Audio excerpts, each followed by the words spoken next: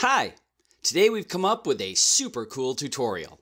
In this tutorial, we will use Pinegrow Interactions 2.0 to create a custom slider.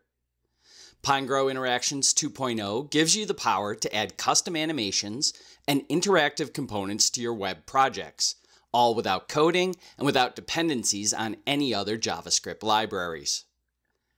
This is only one of the capabilities of the new Pinegrow Interactions 2.0. Here is a preview of the end result of the slider that we are going to build.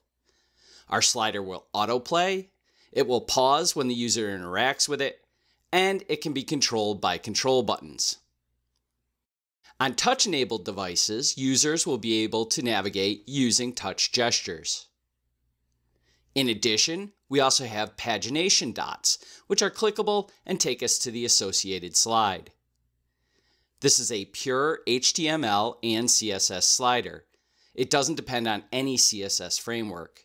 The layout and styling used is completely up to you. Pinegrow Interactions works with any HTML project. You can use this slider as a starting point for your own custom sliders, or just as an example of what can be built, as well as how to build it with Pinegrow Interactions.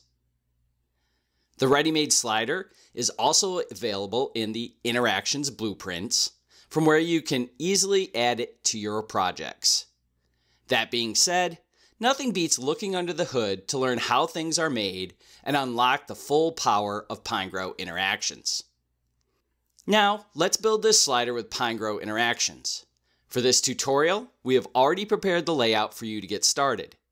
Please get the starter project from the link in the description and follow along with this video tutorial.